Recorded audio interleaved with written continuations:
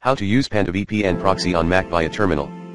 To use PandaVPN proxy on Mac via terminal, please following the step below to have a try. Method 1. Execute brew install proxycains-ng in terminal to install proxycains-ng. 2. Input /usr/local/etc/proxychains.conf. Change the last line to SOX 51270.0.11090. Note, 1090 is the local port number. It is according to the number in your PandaVPN client settings. The SOX default port number is 1090. Method 2. Execute export http_proxy equals 127.0.0.1:41091 https_proxy equals 127.0.0.1:41091 in terminal.